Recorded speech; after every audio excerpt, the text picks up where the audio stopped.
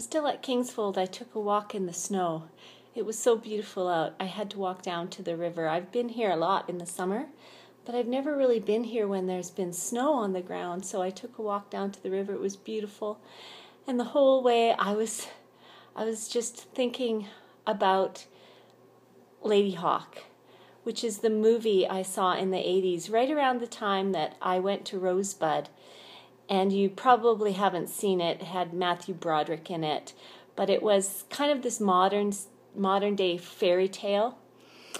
I don't want to plan too much what I'm going to say. I never plan what I'm going to say in these videos, but I don't want to think about it too much. I just want to process out loud with you because I just got back from my walk and I was thinking about this movie, Lady Hawk, and I haven't thought about it in years, but it used to be such a big deal to me. When I first saw it, I was captured by the story.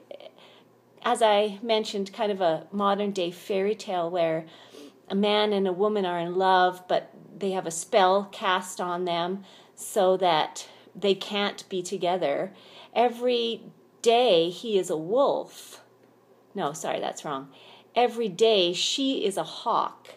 And at night she turns back into a woman. But in the nighttime hours, he turns into a wolf.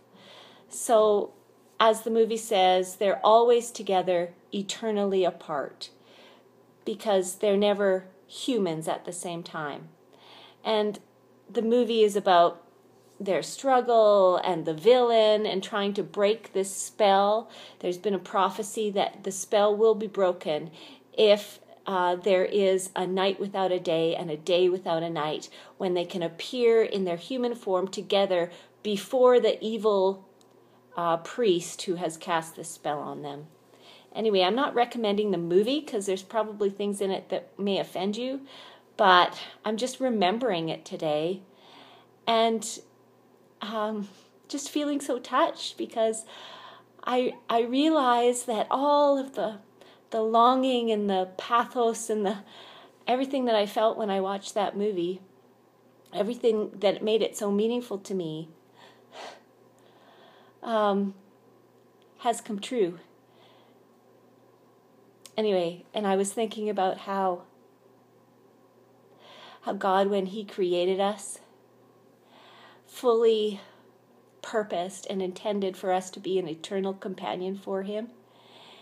And yet, when sin came along, it created this dichotomy where, God and I existed, but we were not really together the way we were intended to, that we were not of the same kind. And so how can creatures that are not the same kind share a life together?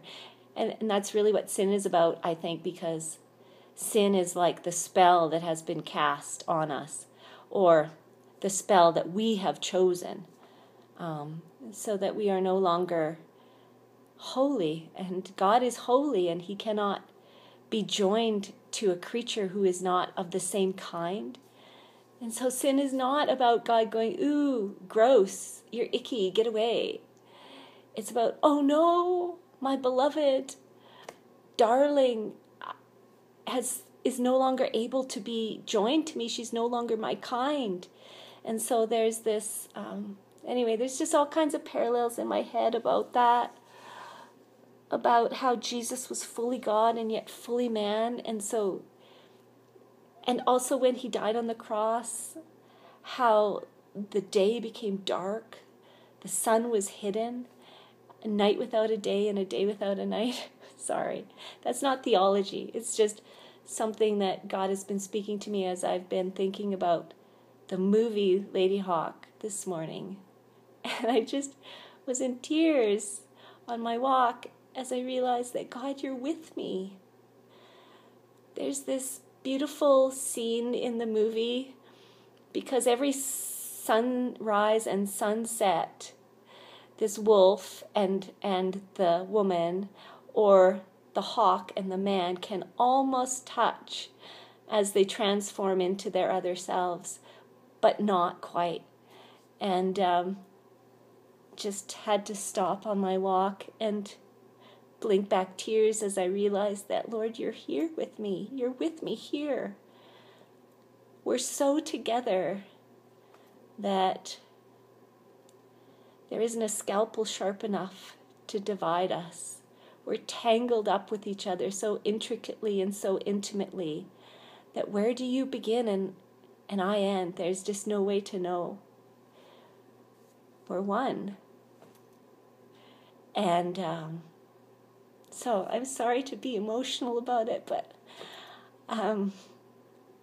I just wanted to say some of those things out loud. And, to be honest, these videos aren't about these videos anymore. Somewhere along the way, they stopped being about that. So I apologize that they may become very personal for me. And if you're watching, God bless you. But it's not really about what you think about any of this. It's just about Jesus telling me my own story, and it's really hitting me. Anyway, that's it for this time.